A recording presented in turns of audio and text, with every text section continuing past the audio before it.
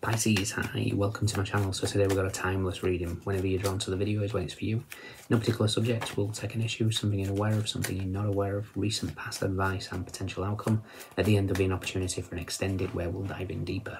You can watch this for Pisces, Sun, Moon, Rising, Venus, Mars, Mercury, North Node, or if any of those planets are currently transiting your 12th house, this could be for you. Once again, thank you for the continued support. So the easiest way is via the likes, shares, subscribes, comments, does wonders for the growth.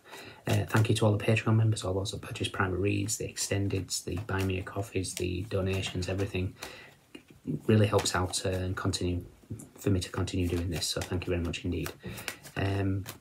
Description box is all the information you need, and cross watchers, you are more than welcome. Okay, guys, what's going on?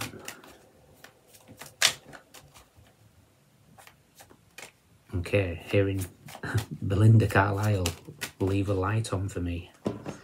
Interesting. Let's see, two more.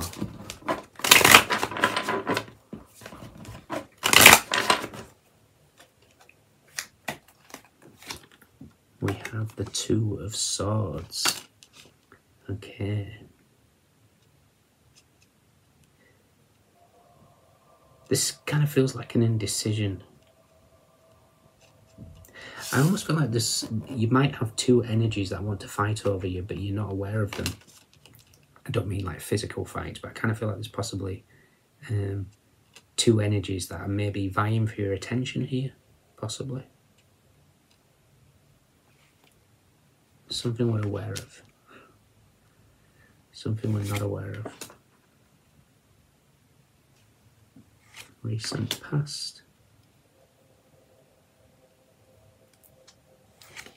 Advice.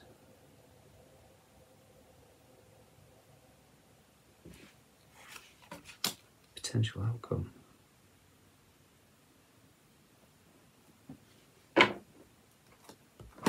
We have the Lovers. This is a decision. We have Temperance. Knight of Wands. Four of Swords. Four of Pentacles. Hermit and the Ace of Cups. Eight of Wands and the Star. Six of Swords and the Wheel. The Wheel is with a Magician. Abracadabra. Your life is never going to be the same again. There is big changes coming. You've got two fives here. Fives represent change. Two fives adds up to the 10 of the Wheel of Fortune. And that's with the Magician and the Six of Swords. You are...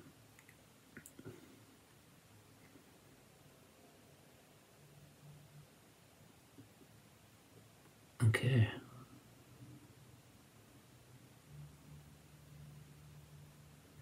Okay.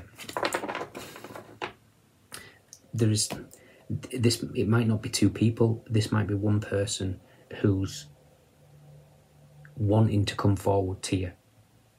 Because I'm hearing another song now, and I'll explain why in a minute when I go back to those cards. But let's go through them first. So we've got the Two of Swords. And again, like I say, this is I feel like you're the one in the middle here with the blindfold on, and I almost feel like there's two energies possibly, or it's one person that's wanting to come in, but they've got like a duality within themselves of wanting to come forward, not wanting to come forward, because they might be in a relationship already. There's a decision that needs to be made. This could be you. This could be the other way around. It could be you in a relationship and you may be being energetically drawn elsewhere. What we're aware of is, leave the light on for me. Somebody doesn't want you to forget them. Somebody does not want you to forget them. For some of you, that's got you feel like your intuition's been blocked recently. You need to get out in the sun more. The sun is very, very positive and very, very good for the pineal gland. So even if it's just doing sun gazing, but obviously not in the peak times at sunrise and sunset, is very, very good for the pineal gland. It's got the Two of Swords, which can indicate a blockage, and in the recent past we've got the High Priestess here. So this could be blocked intuition. So yeah, get yourself, even vitamin D is important as well. I'm hearing anything, algae, so anything greens is going to really help you. Iodine, spirulina,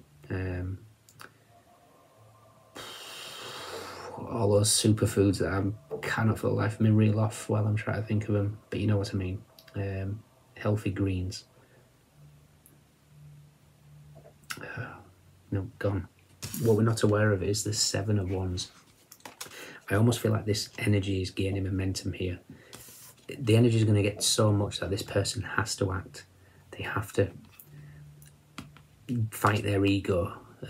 Maybe an ego is keeping them safe to not wanting to reach out here. The advice is the Five of Swords. Now, as Five of Swords, it indicates, for you as advice, I'd probably just wouldn't get involved in this. You need to let this person deal with whatever it is they're dealing with.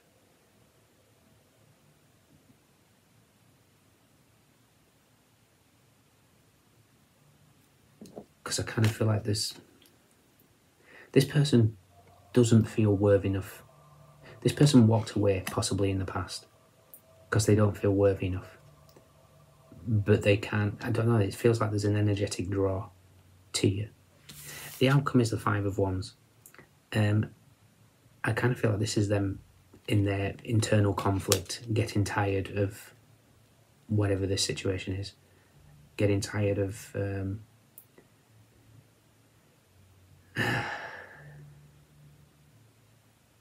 this could be even their friends getting tired of them talking about you and kind of getting them sitting down and thinking, oh, is this still going on?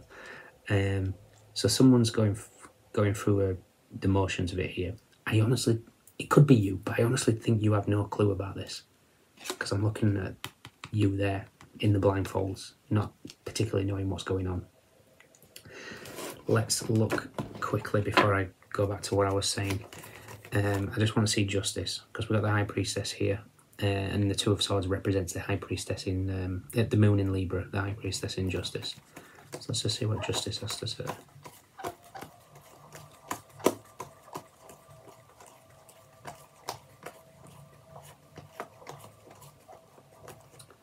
Justice is with the Three of Wands and the Page of Pentacles. If there is a third party situation going on here with the Three of Wands, the Page of Pentacles for me is trouble in paradise. So there could be something that's possibly... This person is majorly conflicted. Majorly conflicted.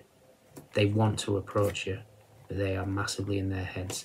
I almost feel like this is a person who their Instagram profile or whatever would indicate such happy times, loving partnerships, loving friends, loving life. In the reality, this is their heads. Conflict. There's like a strange sort of draw to them. But I do feel like this is somebody that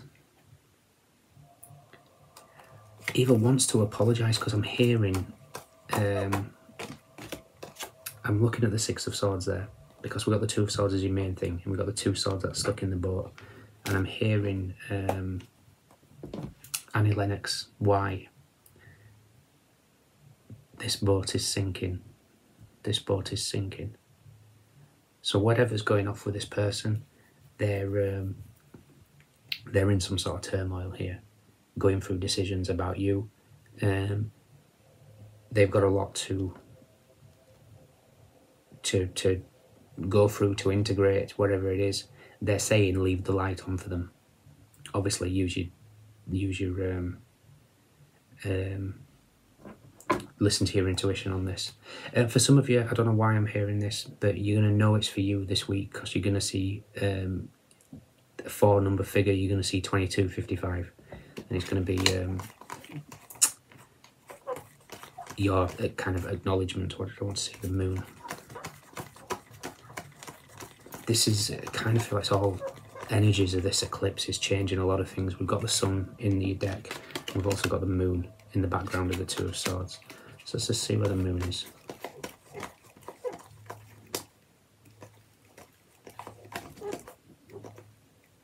Change is happening. We've got the Fool, Death, and the World. Okay, for some of you,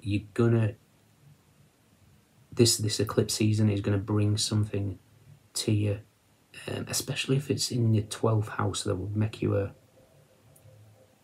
Gemini rising, possibly. You're going to be offered an opportunity here, which might feel a risk with a Fool. Take it. It's something that's going to be successful. So whatever that is, it's going to be different for all of you.